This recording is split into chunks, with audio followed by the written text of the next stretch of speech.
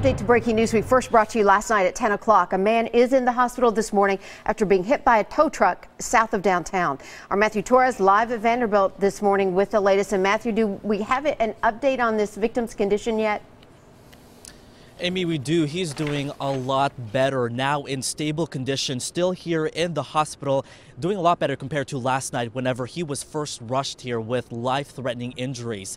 Now, this all happened before 10 p.m. on Lafayette Street around 2nd and 4th Avenue.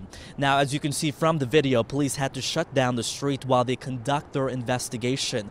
Police say a tow truck driver hauling a disabled Metro Patrol car struck the man who was out on the street. However, no officers were told were involved.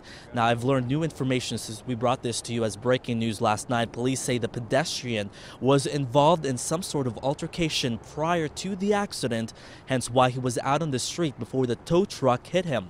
This morning, police haven't filed any charges and believe no drugs or alcohol were involved. Of course, this is still developing. Once we get more of an information, we'll have an update on air and online.